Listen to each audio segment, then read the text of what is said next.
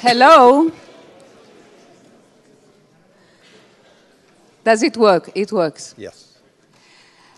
So, thank you very much, all of you, for coming to this lecture. I am truly touched that Internet father Vint Cerf agreed as soon as you all voted in large numbers last spring for the abstract on big data and social media and what the impact on our lives can surreptitiously be. Vint, in his incredible ethics and kindness, accepted, and he did everything to fit crossing the Atlantic for us today.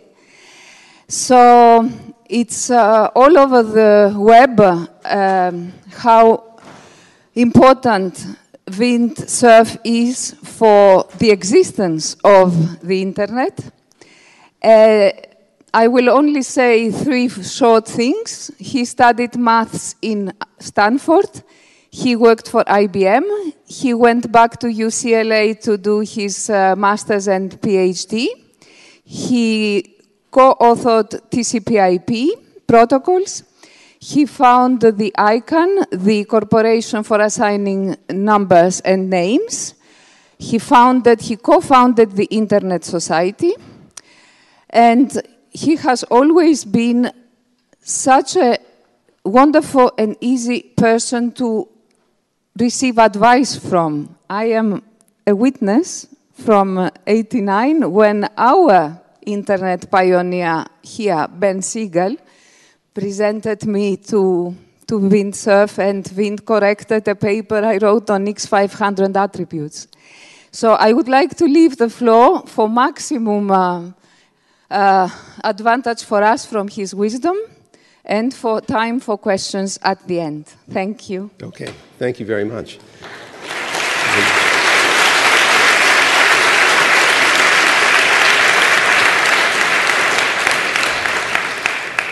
You know, I always worry when people clap before you've said anything.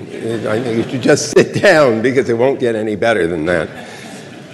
So thank you all very much for allowing me to take some of your time today to talk about big data and social media. I don't want to give you the impression that I'm necessarily a great expert on this topic, but I do have some thoughts, and I will share them with you. But I think our dialogue after these formal remarks will be important. One thing I should warn you about, I'm hearing impaired. I wear 2 hearing aids, and I'm not sure of the quality of the sound that I will get down here. So if I have trouble understanding the question, I'll probably ask Maria to reproduce that. But that suggests that you should not ask really, really long questions, because she won't be able to. So ask a question, don't make a speech. I get to make the speech. That's, okay, so now we know what each other have a responsibility for. Second, I think I want to again acknowledge the origins of the World Wide Web here at CERN. Tim Berners-Lee and Robert Cahill were very much a part of that. I also think it's fair to remember that this was not a formal project that was necessarily sponsored by CERN, although CERN now understandably takes credit for the fact that it did take place here, that this development was done during the late 80s and early 90s.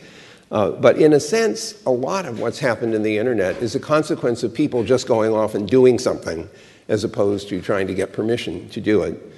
Grace Hopper, who's a very famous person in the history of computing, often said it was easier to beg for forgiveness than it was to ask for permission.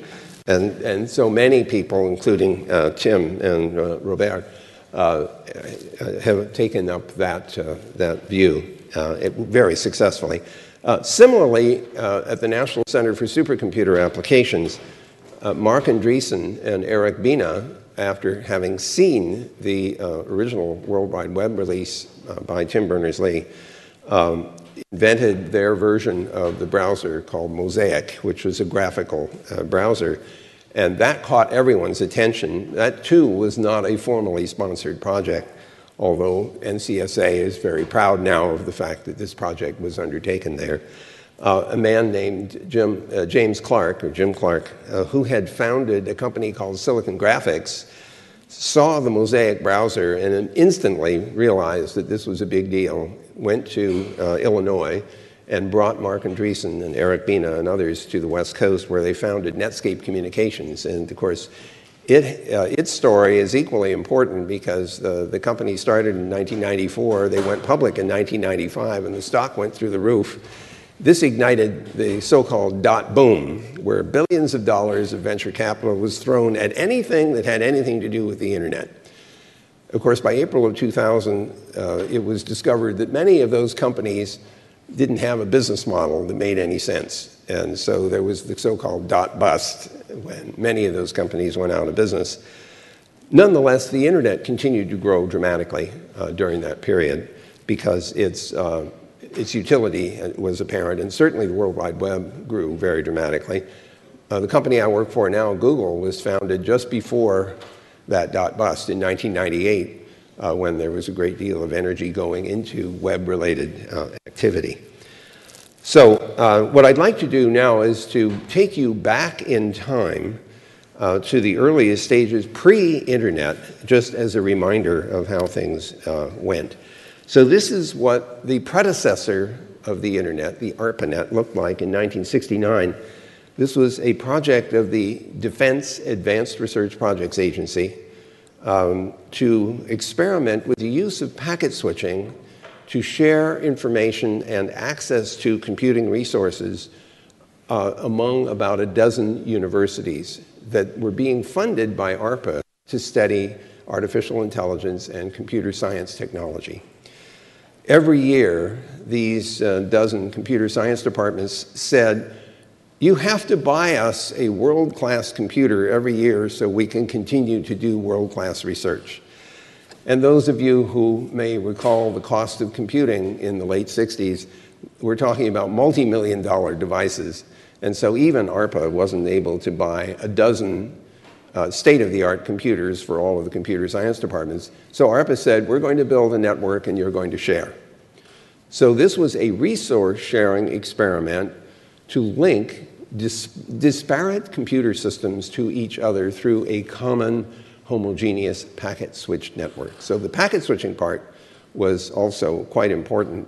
The telecommunications wisdom of the time was that circuit switching is how you did communications, like the telephone system.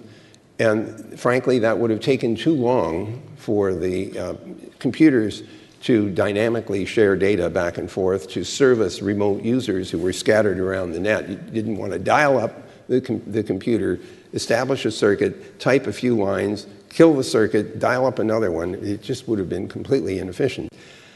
The telecom engineers in the telephone business said packet switching would never work, and it would certainly never carry voice, and it couldn't possibly carry video. They were wrong. And so the important thing to take away from this part of the story is that wisdom isn't always right, and that sometimes technology changes the world, and this is one example of that. So the original ARPANET project I participated in as a graduate student. I wrote the software that went into the Sigma 7 machine. That's in a museum now. Some people think I should be in the museum, but I'm not. I'm here. So and I'm happy to be here. So this was the initial project. Then we grew the internet protocols because after the success of the ARPANET project, my colleague Robert Kahn, who worked very much on the architecture of the ARPANET, went to ARPA from the company he had been at, Bolt, Beranek, and Newman, and realized that if we were going to use computers in command and control, which was of great interest to ARPA, that we would have to put those computers in ships at sea, in mobile vehicles, and in aircraft. But the ARPANET had been built on dedicated telephone circuits and packet switch nodes. You can't connect tanks together with wires, and the airplanes don't make it off the ground, and the ships get all tangled up. So we had to use satellite and radio. So by the time Bob Kahn came to my operation at Stanford University, he had this problem of multiple packet switch nets needing to be interconnected in a way to make them look uniform.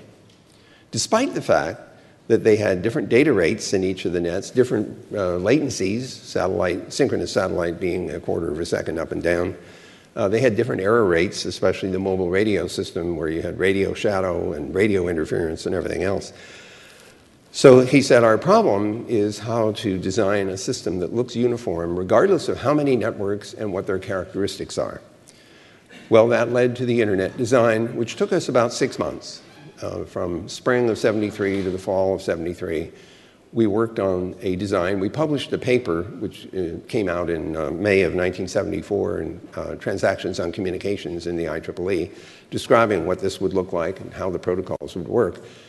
In the meantime, starting in January of 74, I had a team of graduate students working on the detailed design of the TCP protocols, which we completed in December of 74 and published as RFC 675. And then we began implementation.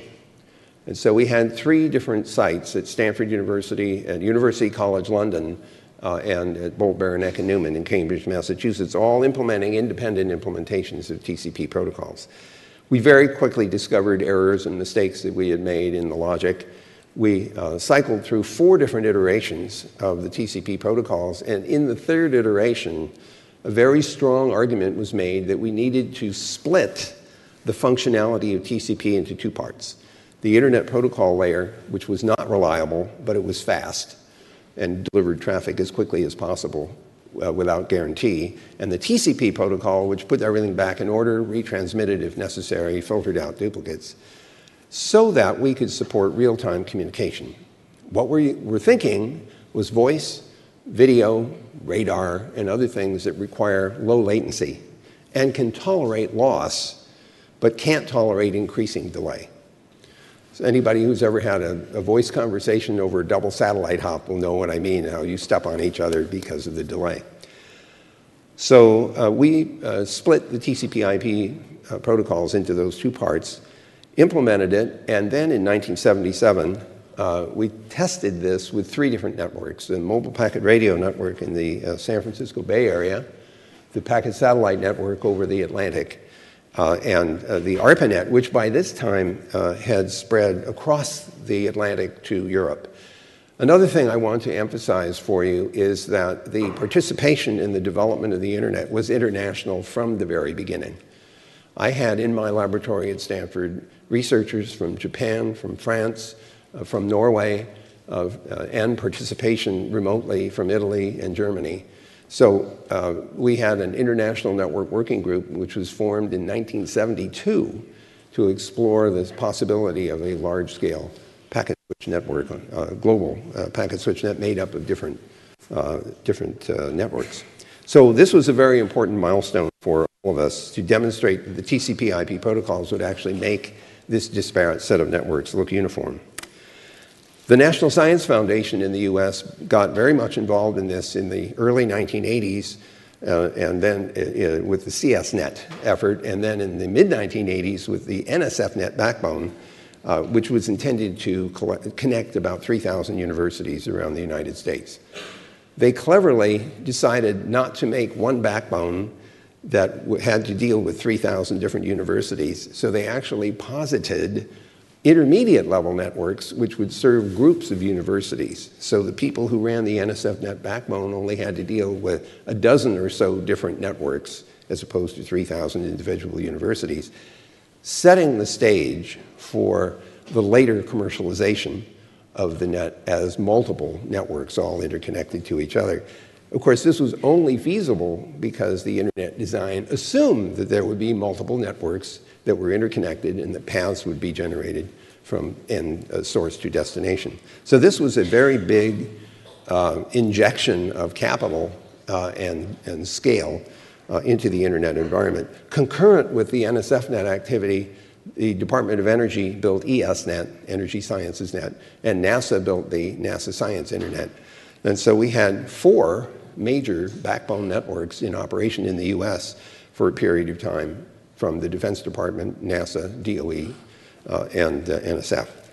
So this set the stage for what we see now, which is a gigantic hundreds of thousands of networks all interconnected together. This is a global system of more than 500,000 networks. The different colors just represent different jurisdictions in the environment. What's important about the picture is that there's no central control. The system is essentially fully distributed. All the routing protocols are run in a distributed way. If there's any centralization at all, it's found at the Internet Corporation for Assigned Names and Numbers. They don't operate the network, but what they do is allocate IP address space and domain names in such a way that they are uniquely assigned. So you don't assign the same IP space to two different parties. You don't assign a domain name to two different parties. That's all. It's there simply to assure uniqueness of the identifier spaces of the Internet. Of course, the only reason this works at all is that everybody has chosen to adopt the TCP/IP protocols. They choose which software to use. They choose which hardware to use. They decide who to connect with and on what terms and conditions. We don't centrally decide any of that. And of course, this is now true on a global scale. So this is the platform on top of which the World Wide Web runs, and it's the platform through which massive amounts of data and huge amounts of social networking take place. So let's talk about that. First of all, it is not a surprise. I'm going to get the water. It's not a surprise that networking produces social effects. And the reason that I can tell you this is this first bullet. Email was developed on the ARPANET in 1971. A guy named, now I'm going to draw a blank. Okay, Ben. Geez, he just passed away too. This is embarrassing. I'll think of it in a minute. Anyway, it's not Bill Plummer, it's the other guy. Anybody want to just Google that? Who's the guy that invented email and remind me? Anyway, this was invented in 1971 as a kind of experiment, and it instantly caught on. Everybody realized the utility of being able to have computer-mediated communication because the two parties who were communicating didn't have to be awake at the same time. And what this did for those of us working on the ARPANET project is allow us to interact with our colleagues over many more time zones than would normally be feasible. And that allowed the project to incorporate a larger number of participants over a larger geographic distance. And in fact, we thought that the introduction of electronic mail would actually reduce the need for travel because we would be able to correspond remotely and asynchronously. About 4 years after the development of email, we looked at the travel budget and discovered it had gone up, not down. And we asked, why is this? And the answer turned out to be because the projects got bigger and involved a larger number of people because of the asynchronous communication. And when we had meetings, which we still had to have, more people came from farther away, so the budgets went up. The social effects showed up in the form of mailing lists. And the two that I remember earliest in the story of email lists is sci-fi lovers, science fiction readers. Think of it, we were all engineers and geeks, and of course we all read science fiction. And we had our opinions about who were the best authors and what were the best stories. So this mailing list debated that. And then there was a restaurant evaluation mailing list called Yum Yum. It was started at Stanford, and it covered restaurants in the Palo Alto area and eventually expanded to a larger area. So it was evident very early on that this kind of asynchronous communication had social utility and social characteristics to it. The second thing which is very important is that Douglas Engelbart was at SRI International. He was supported by J.C.R. Lichtweider in MIT, who became the first director of the Information Processing Techniques Office of ARPA. Both of them absolutely convinced that computing could be used for non-numerical purposes, for the sharing of information, for collaborative work. And Engelbart instantiated that vision in something called the online system and did a demonstration in 1968, in December, on the 9th of December 1968, almost 50 years ago, showing what the online system could do. This has now become known as the mother of all demos. It had a standing ovation at the end, and you don't normally see tech demonstrations like this producing a standing ovation. So Engelbart, in effect, had a World Wide Web in a box. This is not to diminish anything that Tim and his colleagues had done, but the idea was that people would generate documents, they would share them in this system, they would be able to give labels to each of the documents, and you could use the mouse, which Engelbart had to invent in order to point to things on the screen with a control on it, so you could click on the mouse to say, go to that document. Doesn't that sound familiar? But we're talking about the late 60s when he was doing this. So we were using his online system in the normal course of our documentation of the ARPANET and later the Internet project. So that's another evidence of the kind of social networking and information sharing that was going on that long ago. There was Usenet was yet another manifestation of a communication system that was established in 1980, so now many years ago, and it involved, other than internet protocols, to link computers together using dial-up modems and the distribution of contributions from all the various participants. This split up into various topics, and you could find a variety of topics of interest that people would make contributions about. And so once again, showing evidence of its social character. And spam shows up for the first time, another phenomenon, on the ARPANET. This guy, Gary Thurk, who was at Digital Equipment Corporation, sent to one of the mailing lists a job offer, the job description. And there was a small nuclear explosion at the ARPA Information Processing Techniques office when this happened, because this was not supposed to be used for any commercial purpose whatsoever. This was a research system. It was designed for research support and eventually for Defense Department applications, and certainly not for commercial purposes.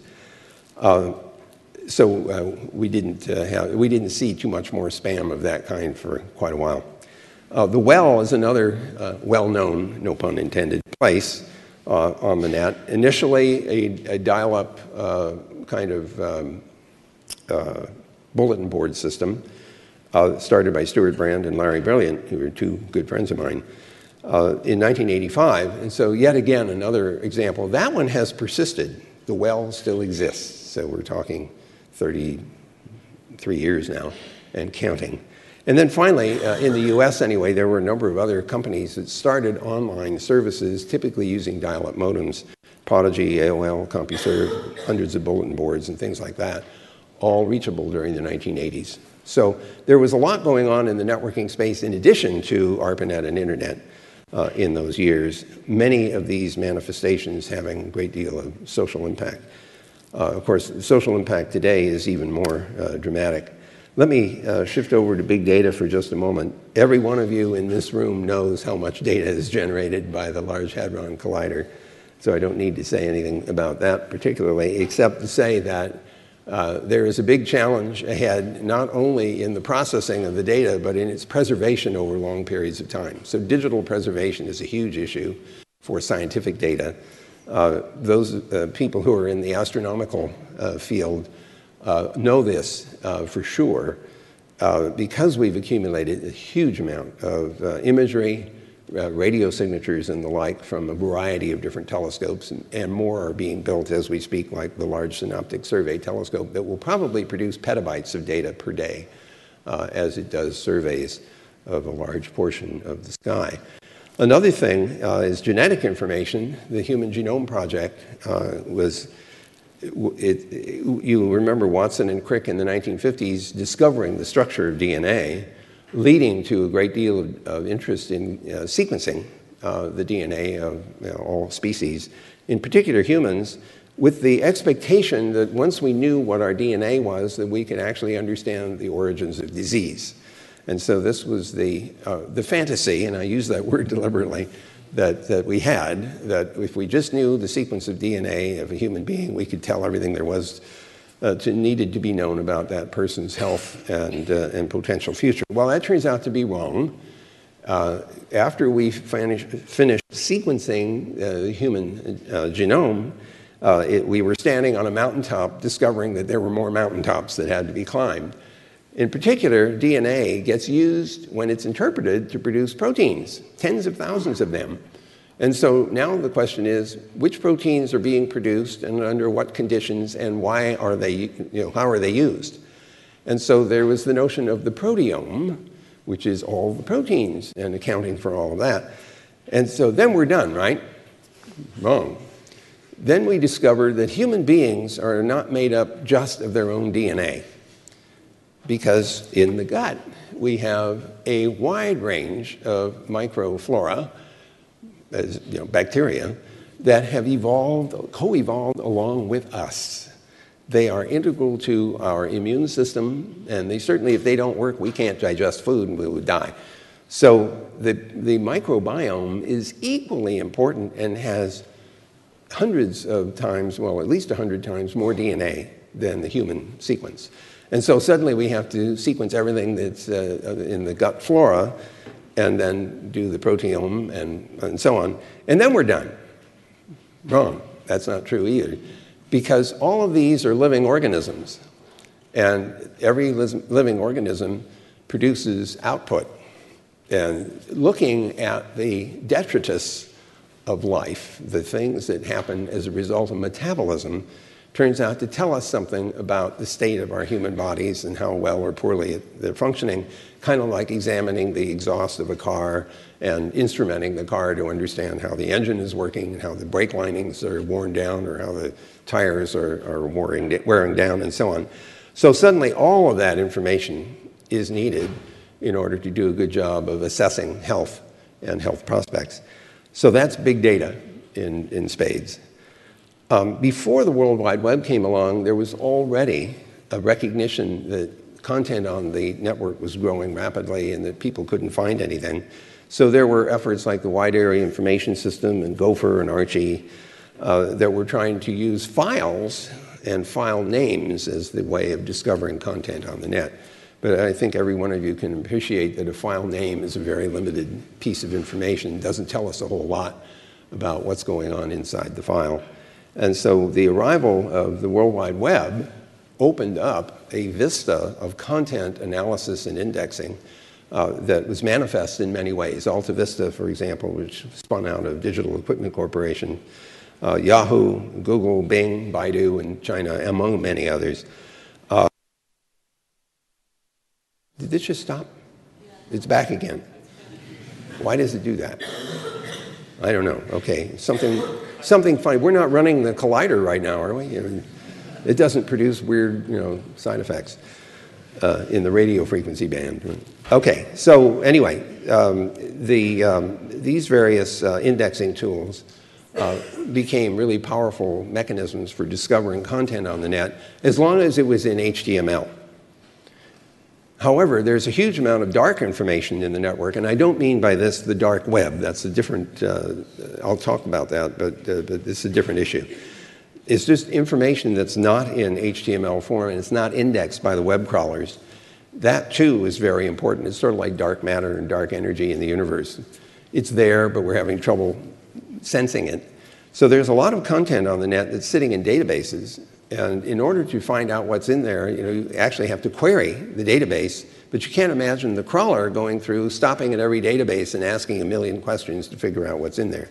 So we actually need to have ways of describing what's in the databases so that the index can tell us there exists a database that has this kind of content. So we need metadata about much of this information in order to make discovery more effective. And now we get to the modern social media on the network, like Twitter and Instagram and Facebook, Google+, Snapchat, WeChat, QQ, and it goes on and on and on. All of this is manifest evidence that people who are online have a great desire to share information with other people. Some people do this because they're looking for positive feedback. They're looking to know that the content that they've shared is useful to somebody else. That's what led to a great deal of web page construction during the early stages of the World Wide Web. Since we didn't have these other social media in place, people wanted to share their knowledge, and they did so not to be compensated monetarily, but they did so because they wanted to know that their information was useful to someone else. That same driver occurs in the social media as well. So we have this incentive for pouring increasing amounts of information on the net, notwithstanding the fact that a lot of that is personal information, and there are side effects of its sharing in such a broad way, and something that we should talk about with regard to policy. Another thing which accumulates data on the net, of course, is e-commerce information. If you look at Amazon or eBay or Yelp or Alibaba, just in the course of carrying out transactions on the net, buying and selling and shipping and so on, a lot of information gets accumulated that's specific to a person, like an address, for example, or a phone number or an email address. The very material that they're buying is potentially personal information. And so one becomes more concerned over time with the amount of information that these companies have about individuals and their behavior. This is true of Google and Facebook and others. At Google, for example, those people who are using our Gmail system, that are using our file system, our Google Docs system, are entrusting to Google their email and the documents that they create, the spreadsheets and the word processing documents and their presentations and the like. So there is an understandable concern with regard to big data about the protection of personal information. Of course, here in Switzerland, there are legal discussions about legal protections. And of course, the EU just recently announced its general data protection regulations, which are intended to protect people's privacy. And then finally, with regard to large quantities of data, just environmental systems that are gathering data about the atmosphere or seismic information and the like, water quality, also produce a lot of information. So here's this gigantic list of content that is growing over time and has to be managed one way or another.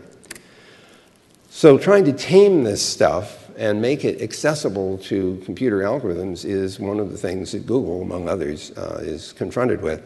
So we developed two things over the course of the last couple of decades. One was called Big Table, which is a vastly larger database system than the conventional kinds of databases that were common in the early 2000s. And Spanner, which is a replacement for Big Table, which is able to handle even larger quantities of information. The whole idea here is to allow these large databases to be processed concurrently by a large number of processors. So as an example, the World Wide Web Index, which is generated continuously at Google by this crawler thing. The crawl is being done concurrently by multiple processors. The index is built, it's distributed and replicated, and we use techniques to help find things in the net once we built the index. So if we say, has anybody found any web page with the following strings on it? We blast that information out to a large number of processors that have portions of the index available, and the ones that find anything raise their hands, and then we assemble all that information and then rank order it and present the answers to the users who are doing search, for example. So that's turned out to be a really powerful tool for applying software techniques to large quantities of data. We now see many companies who are using our cloud platform, and of course others at Amazon and Microsoft, for example, in order to process significant amounts of content.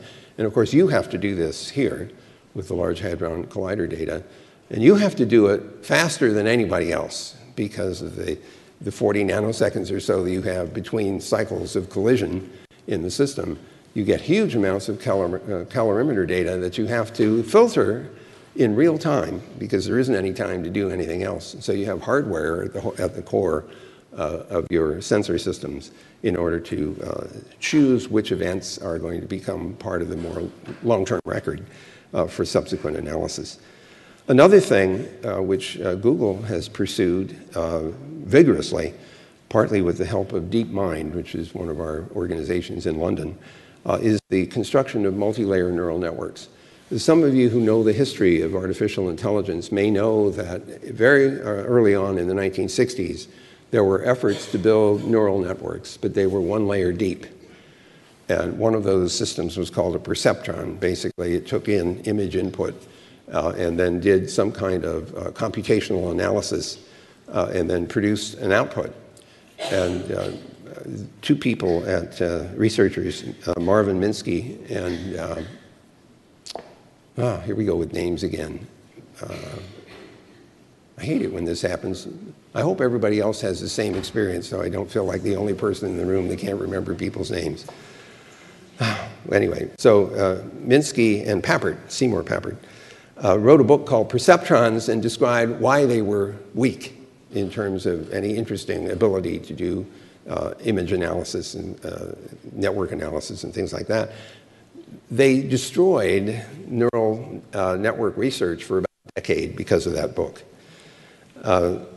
Some people persisted, however, and when we got to the point where we could actually build hundreds of neural networks, hundreds of layers deep, affordably, that we discovered how powerful these multi-layer systems could be.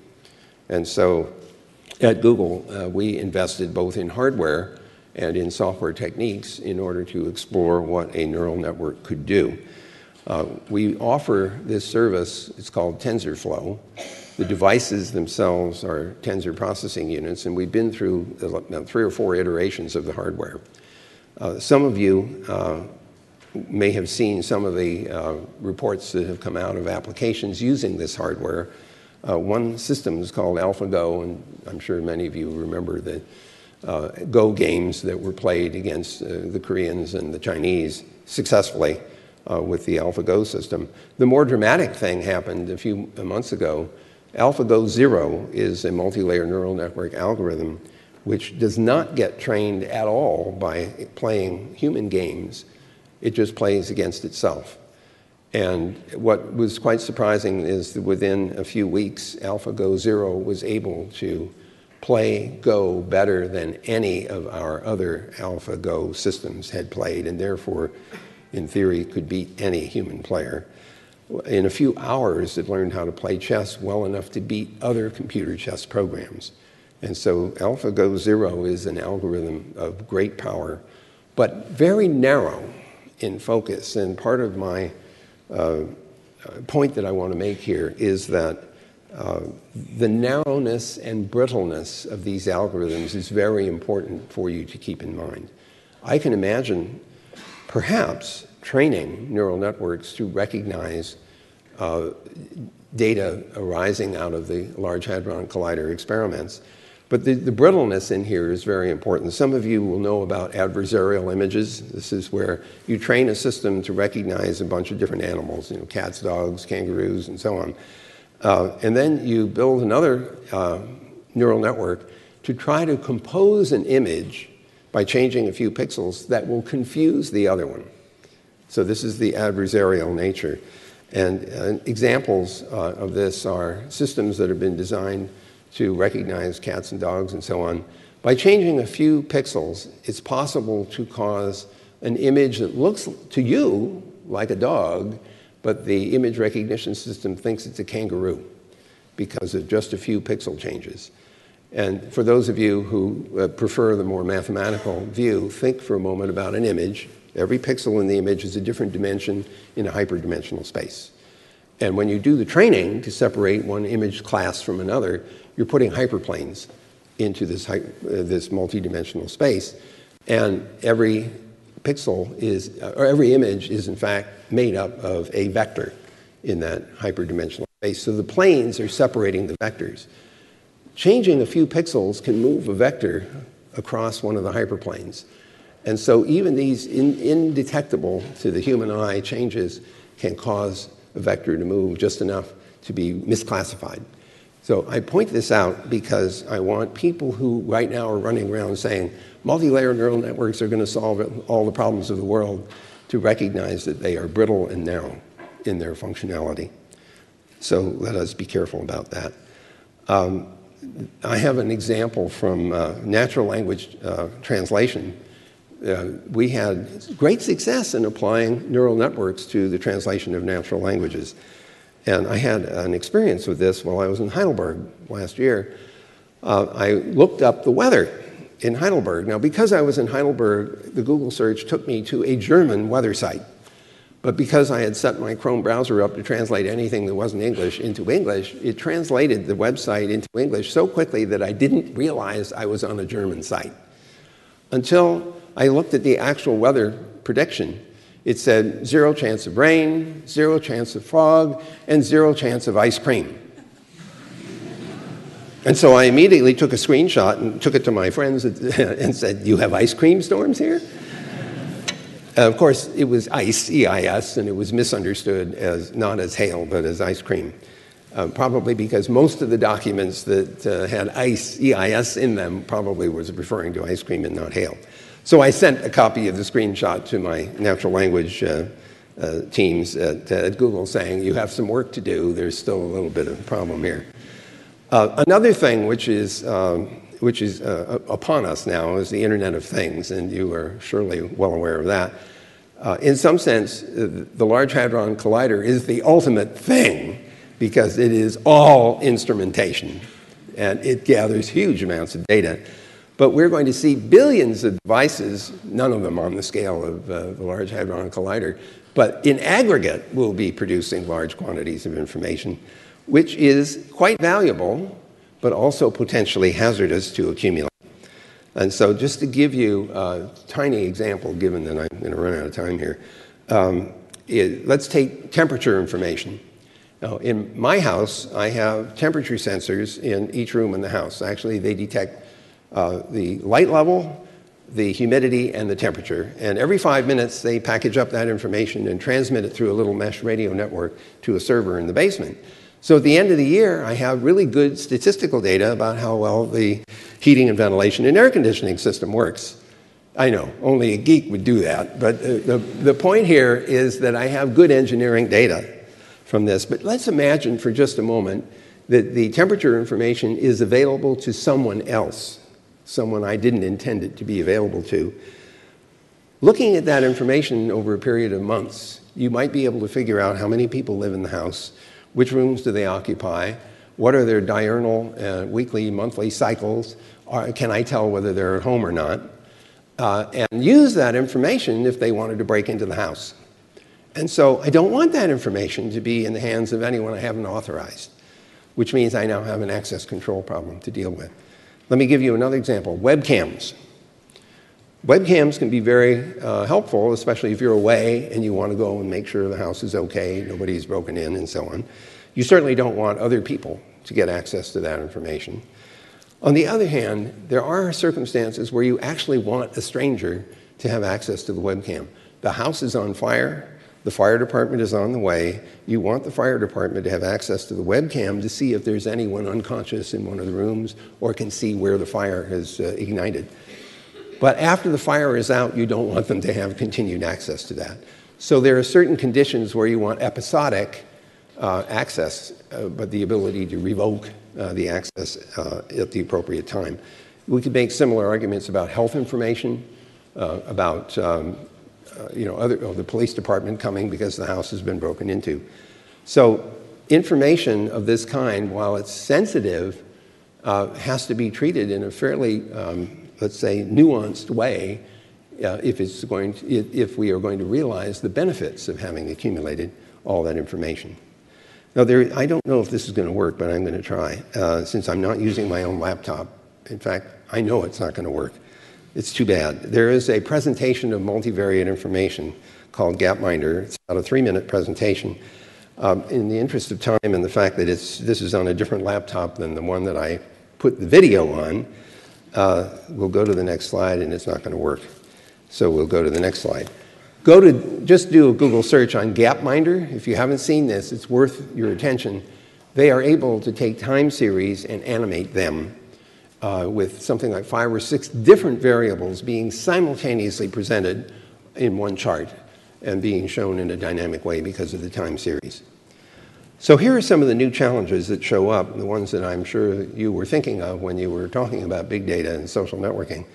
One of them is the injection of misinformation and disinformation into the social media networks. This is actually a serious problem. We feel it most specifically as a consequence of our 2016 presidential elections, where it's becoming increasingly apparent that Russians were, and I hope I haven't insulted anybody here, but the Russians are getting credit for having injected a great deal of misinformation to stir up unrest and to generate a lot of conflict, political conflict, during the period run-up to the elections. This is a general problem. It's not just a specific one related to elections. There are people who deliberately put misinformation into the system. There are other people who, out of ignorance, put misinformation into the system. And so we have this problem of trying to distinguish good quality content from bad quality content. And the only way I know to do that is called critical thinking. And so I am a great advocate of teaching young people how to think critically about the content that they encounter, whether it's on the internet or newspapers or magazines or television or movies or their friends. Thinking critically about this is important, but it also takes time and effort. Not everyone is willing to do that. I know you're wondering, how am I going to get down to the end of this without running out of time, but I'll try anyway. So my solution, partial solution to this problem, is to teach everyone, and especially young people, to deliberately think critically about the information they encounter. Where did this come from? Is there any corroborating evidence? What was the motivation for putting this information into the system? Could there possibly have been some ulterior motive in placing that information into a social networking environment or into a web page somewhere? The other thing, which is really tough, has to do with the feedback loops that are created by the social media. The positive feedback loops are the ones where people share information and get back a positive response saying, thank you, that information was very helpful to me. It makes people feel like they're contributing to the society. But there are other bad things that people use the media for bullying and stalking and doxing and addiction, that people get addicted to the feedback they get. Anyone who's ever observed vandalism in the physical world will appreciate that there is some negative feedback, or it's a positive feedback loop with negative consequences, where vandals get this great satisfaction out of doing harm and doing so in a way that they can't be identified. And so that's why vandalism on the streets, or writing on the sides of buildings, generates a peculiar positive feedback loop for people who find this either amusing or oddly satisfying. So we have the negative potential of these online media. There's also a positive side, though. Corporations, for example, that use the social media in order to be helpful to people, helping them find healthcare information, helping them improve their financial well-being, helping them to set up new businesses or to find financial support for startups and things like that are also potential positive side effects of these online environments. So we're going to have to wrestle with this as a global society. Digital literacy is related to this. It's helping people understand both the benefits and the hazards of being online, and to be prepared for the possibility that things don't work the way that they expect. For example, the Internet of Things is made up of devices that have software in them and to which we have given autonomy to make decisions. And I get nervous as a former programmer, knowing how easy it is to write software that has bugs and how hard it is to find the bugs. This is why I think every kid should learn how to program, just to have the experience of having to track down a bug in the software and to have to experience the thinking that's needed. So digital literacy says devices that have software in them should be looked at with a certain degree of suspicion, that they will not always work the way they are supposed to, and be prepared for that. I have this huge, long, multi-hour rant about digital preservation, which I will shrink down to a little bit because I've already implied how important it is. I'm worried that a lot of the digital content that we create today will not be around in 100 years, or maybe even 50 years. And the worry comes both from the media, which may not preserve the bits as long as we would like, or if the bits are preserved in the media, we don't have any readers left to still read it. So some of us still have 5¼ inch floppy disks gathering dust in the closet, or 3½ inch floppy disks, or VHS tapes for which we can't find a reader anymore, or CDs for which our laptops don't have a reader anymore. There are a whole series of shifts in digital media. Finding readers may be a problem, but even if you have a reader, you have another problem. What if you need software in order to correctly interpret the bits? For example, a spreadsheet or a video game. Well, now we have the problem that 10 years from now or 50 years from now, the software won't run on the hardware of the day, or it won't run on the operating systems of the day. And the question, and maybe the people that made that software have gone out of business, so they aren't even trying to upgrade the software to run on what would then be current operating systems and hardware. So in order to preserve a lot of this digital information, we're going to have to build emulators for old hardware to run old operating systems, to run old applications. We're going to have to encourage companies that make this software to continue to make it backward compatible or to upgrade the software to run on new operating systems. I think there's going to have to be some corporate responsibility. Otherwise, an awful lot of digital content that you have gone to the trouble of creating may get lost. By the way, for those of you who take lots of pictures with your mobiles, many people come to me and say, what should I do with them? I'm worried about having them 10, 20 years from now for my extended family. And my advice is find good quality photo print paper and print the images that you want to save. Because we know that images of that kind can last 150 years because we have evidence of that. We have no evidence that any piece of digital technology will last 150 years. So that's my answer for people wondering what to do. In just a few minutes here, international law enforcement, it's beneficial in some sense and fortuitous that we're standing in Geneva. This is a place where discussions about international law have been historically important and common. And it's my belief that we are going to have to adopt norms and principles and eventually legal frameworks in order to protect people from harm in the global internet environment. The harms can be visited upon victims by people in one jurisdiction, could be a separate country, for example, and the victims in another country. So figuring out how to cope with that, how to provide law enforcement with the information it needs, and how to concurrently protect people's privacy is going to be a really tough challenge. And as the GDPR is implemented and as it spreads, I think we will encounter collisions with these two very desirable outcomes, the protection of privacy and the protection of safety in online environments. So this is a place where those discussions could readily happen. I don't mean CERN, but I'm thinking of the United Nations in particular. I've already alluded to the problems of malware and buggy software. The reason that malware exists is that we're not very good at writing software to avoid exploitable bugs. And then unfortunately, because the general public is on the network, we have people who want to exploit those bugs for their nefarious purposes.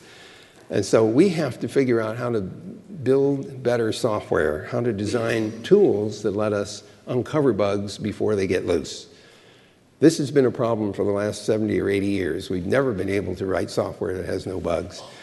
And so a research task, in my view, is to figure out new frameworks for designing and building software that has less likelihood of introducing bugs, exploitable bugs, into the environment, which leads to an ethics issue, and that is whether companies and programmers in particular should feel a deep ethical responsibility for the code that they produce.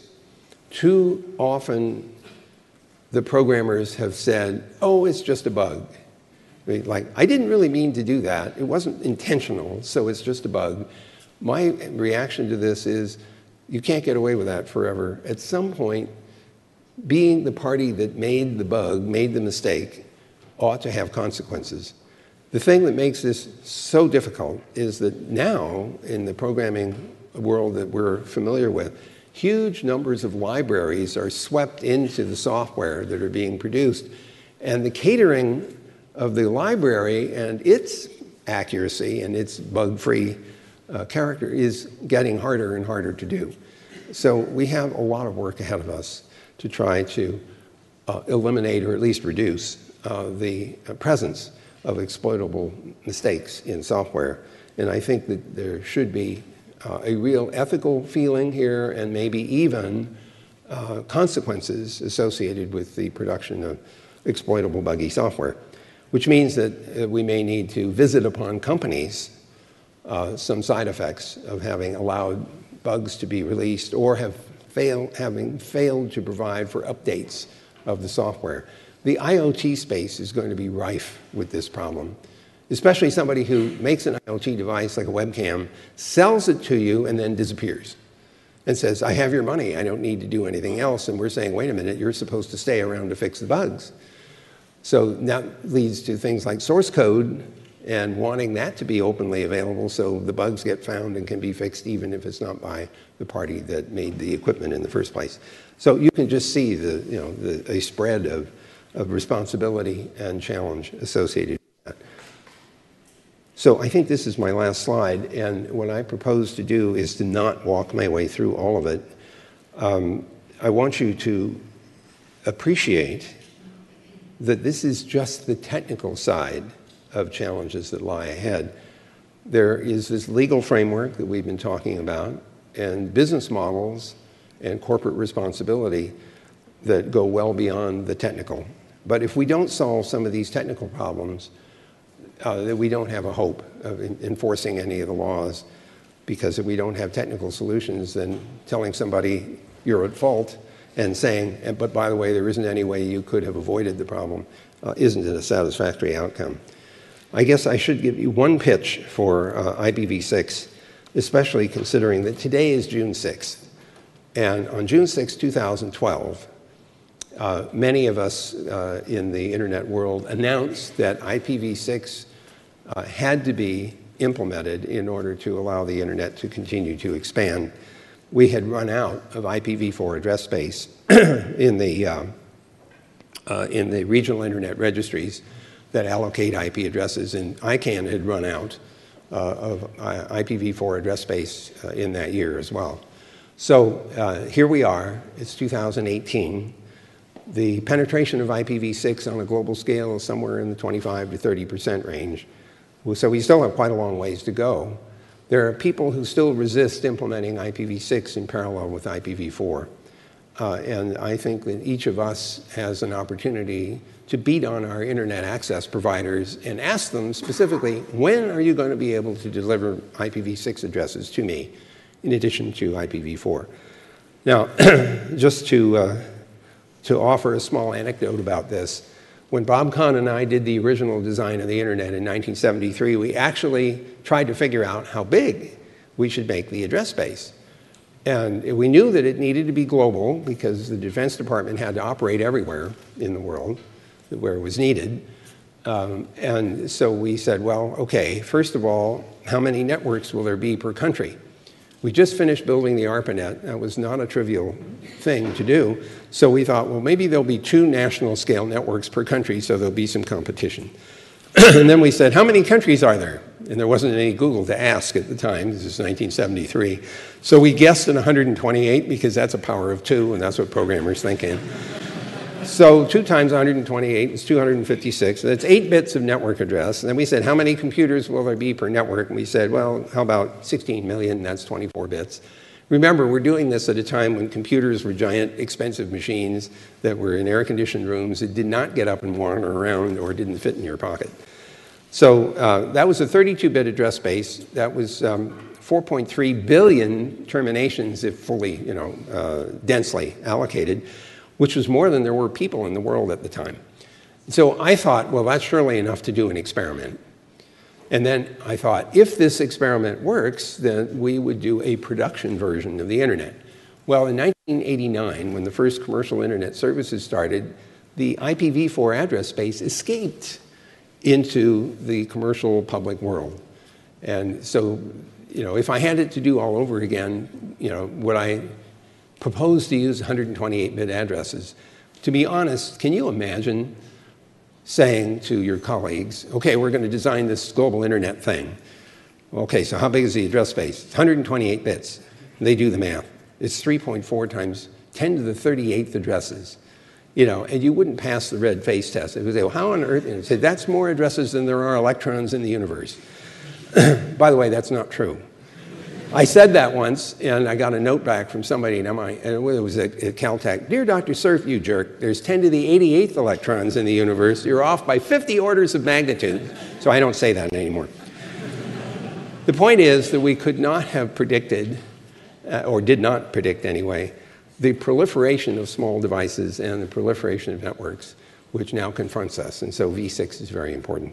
Well, I will stop there. There's so much more to be said, but you have questions, and I'll try to answer them. And in any case, I thank you very much for allowing me to take this time this morning.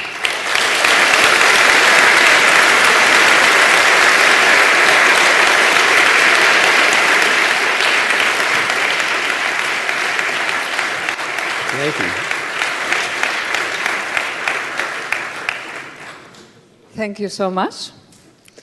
Wonderful content and time management. So now we get to try the microphones. Ben should get the first shot. Yeah, we have to use the microphones, please. Ben. Ben, with all your experience of technology, AI, the whole thing, are you an optimist or a pessimist in the order of the next 100 years for humanity? So I am optimistic by nature. You know, I want to believe that we won't screw up too badly. But I also accept that the more we design and build these mechanisms, the more risk there is. The one thing that I disagree with people like the late Stephen Hawking and Elon Musk, and align myself more with Eric Schmidt, is that I believe that the artificial intelligence tools of today, the ones that we're using heavily implementing machine learning, are merely tools. And that they need not become a dominant force where the robots take over and the human race becomes extinct.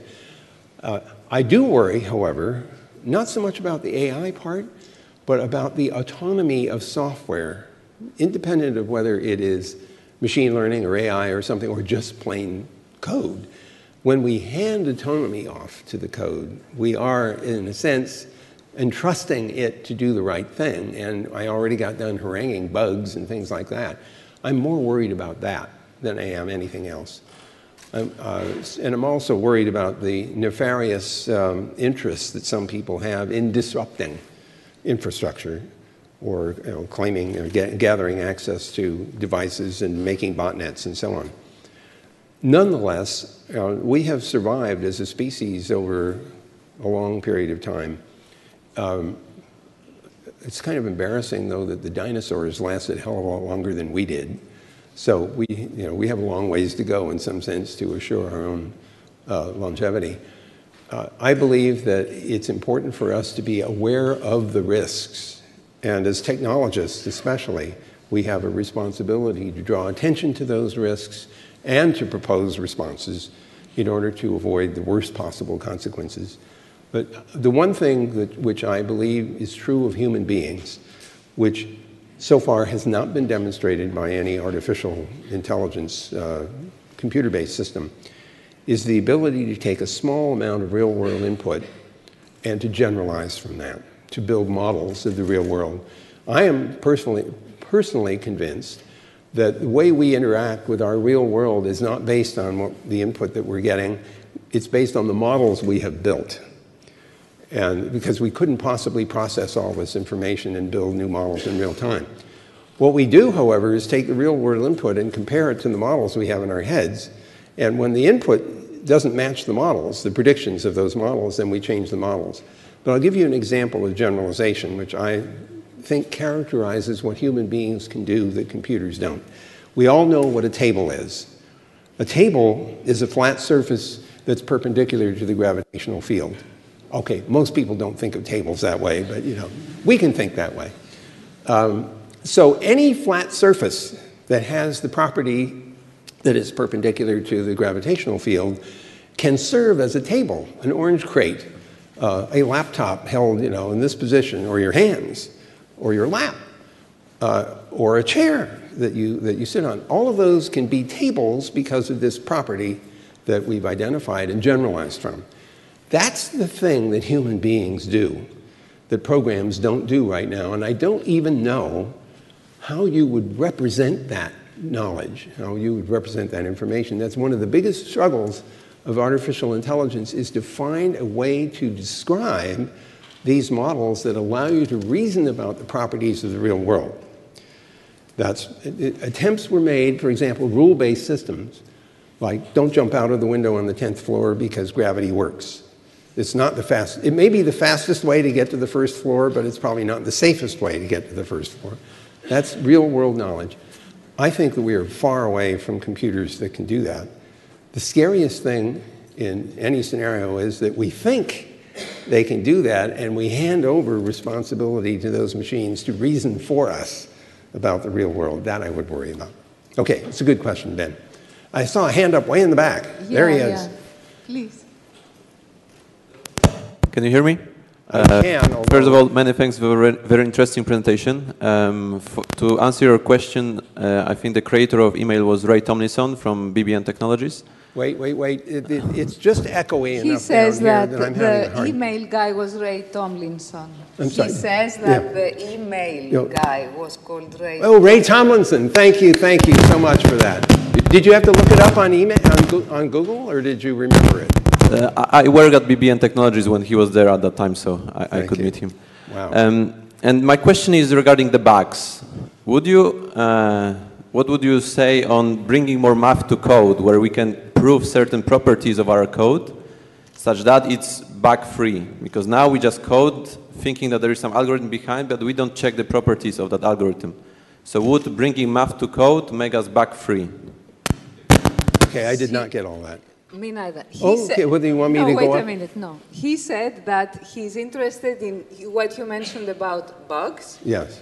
And he said that, do you think that bringing maths into code would make our code eventually bug-free? Yes? Yes, that's interesting. Well, yeah, what we want is the technological equivalent of mothballs, naphtha. So that sounds like it would be a great name for a software development programming environment called naphtha, which takes care of bugs. It's the environment, programming environment, that I think is important. What I want is essentially a programming environment that sits on my shoulder and is looking at what I'm typing. And it says, while I'm typing the program, it says, you just had a buffer overflow in the program. What do you mean I have a buffer overflow? Look at line number 123. I'm sorry, I can't do this without moving my lips. I'm not very good at that. And so what do you mean? So I look at line number 123 and I discover, it's right, I have a buffer overflow. Or even if I can't quite get to that, if I could ask questions about the properties of the program I'm writing, like certain characteristics that are preserved in the program, like this variable is never referenced unless it's already set. Oh, by the way, here's a good question for you, and you might win a beer out of this. If you ask someone, how many values can a 5-bit register hold? Okay, and normally you think, okay, it's 2 to the 5th, right? 32. You're wrong. It turns out there's 33 possible values that can be held in a register of 5 bits. And you say, well, how can that be, blah, blah, blah. And the answer is, if it has not been set with any value at all, the 33rd value is unknown, unset. Not registered, not set. And so Ivan Sutherland is the one that taught me this trick. And so his point is very well taken, is that you don't want a program that references a register that's never been set. And of course, you have to have some way of resetting the it's been set value. So that's an extra bit somewhere that lets you assert whether or not the register has been set. So you don't want a piece of software that references a value that hasn't been set. You can imagine a piece of hardware that actually checks for that.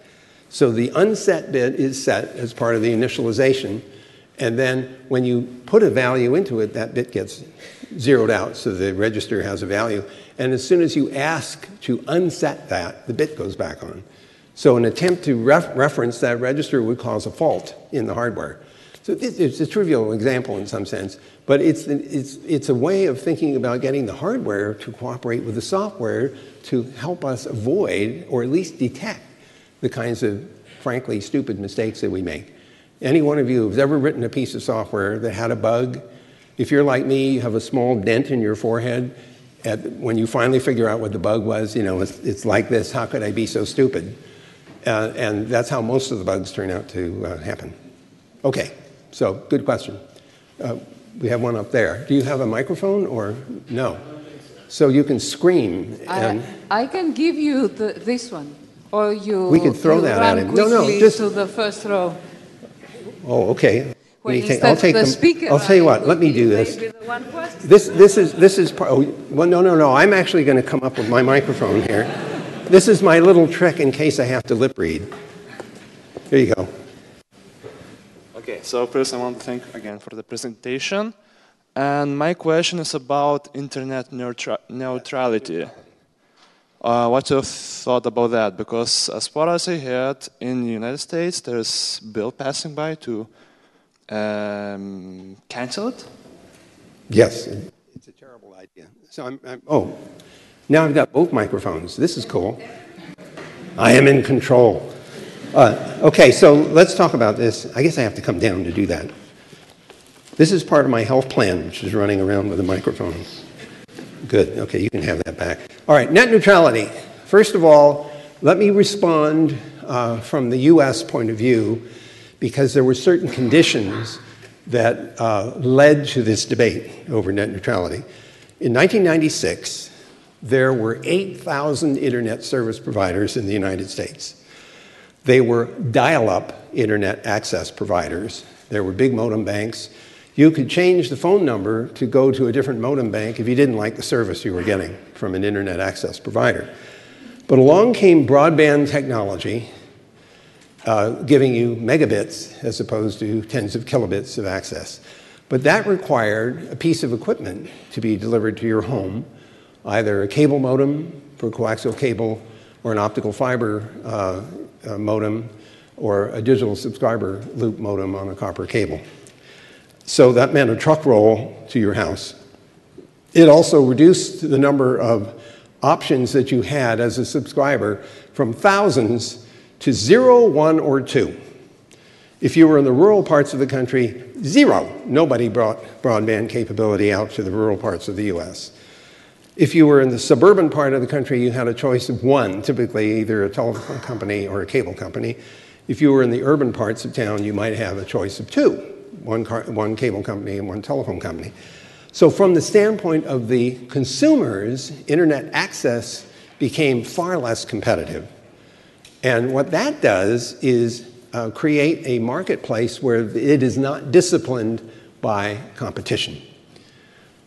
Now we have another problem.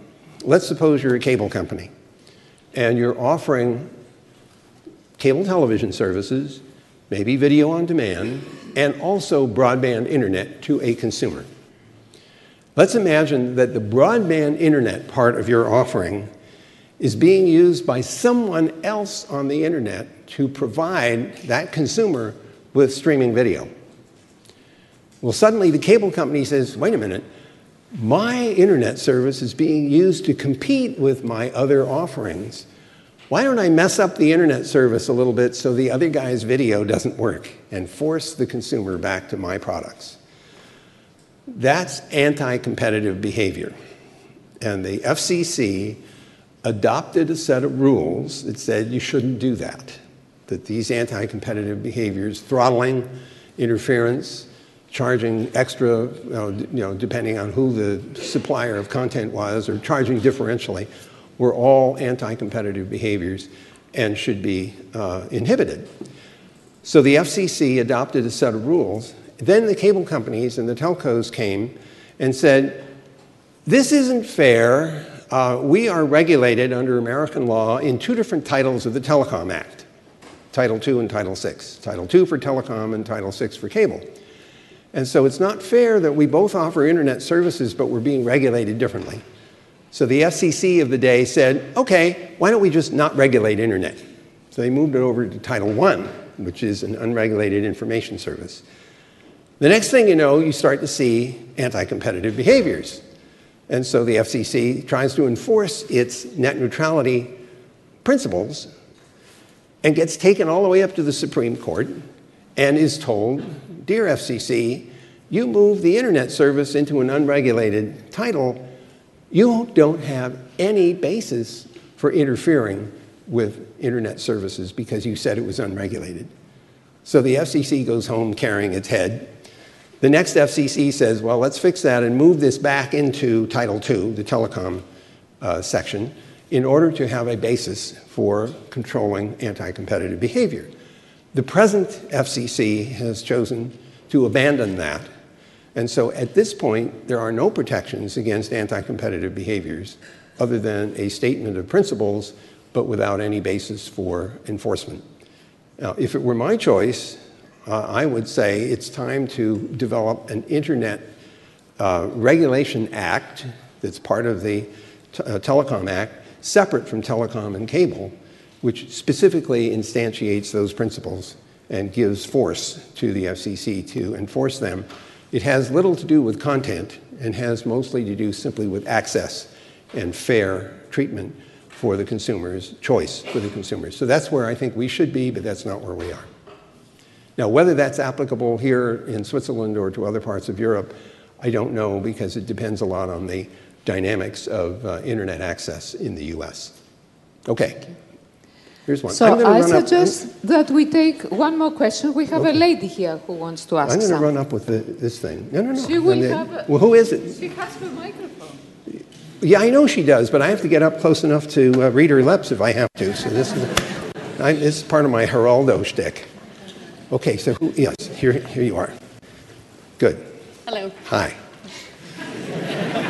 You were talking about the limitations of machine learning, or you were hinting towards this. So where do you see a big desert coming up for the machine learning? Do you see there's going to be another big jump from, instead of having one layer to having multiple layers, to a new set of features that we can... Yes, okay. So again, I want to warn you that I'm not the expert on this, but I can give you my cartoon model of what I think is going on. I guess I'll run back down here again. Just remember, this is my health plan. How many times do I get to go up and down the stairs? Okay, so machine learning. Here's the problem. I had this little model of multi-layer neural networks.